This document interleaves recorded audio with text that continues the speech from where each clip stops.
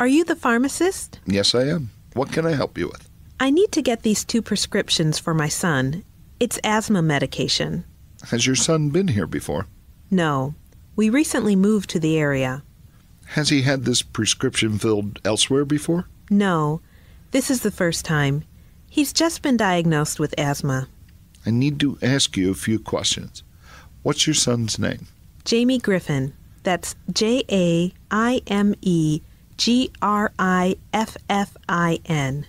Does he have a middle initial? Yeah, B for Bruce. Does he have any allergies? Peanut butter. His birth date? He's 10. His birth date is November 19th, 1998. What's your address? 1124 Moon River Court.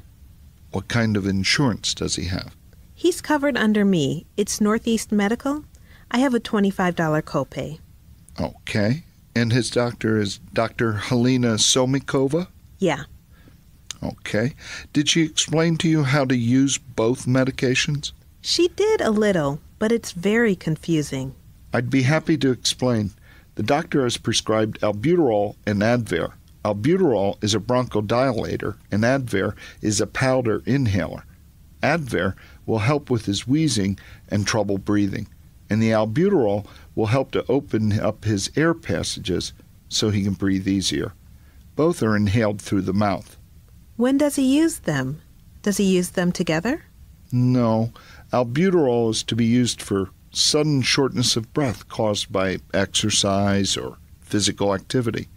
It's a quick relief inhaler. Advair takes longer to work and will help to control the symptoms of breathing problems. The nurse at the doctor's office did give me some instructions and pamphlets, and she said we can call if we have any problems. Sure.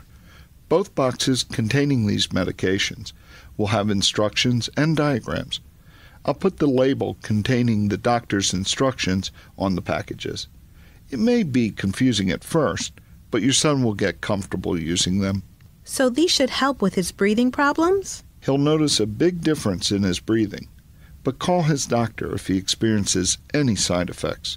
The albuterol may cause nausea, headaches, and dizziness, and it can increase the heart rate. The Advair might cause hoarseness, throat irritation, and dry mouth. All of these side effects are listed in the package insert. Of course, seek medical attention if he has severe breathing problems, has chest pains, swelling, and severe dizziness. That's a lot for a kid and me to remember, but I'll read the instructions. Feel free to call us, too, if you have any questions once you get home. Okay. Your copay cost is $50. That's $25 per prescription. I will. Thanks.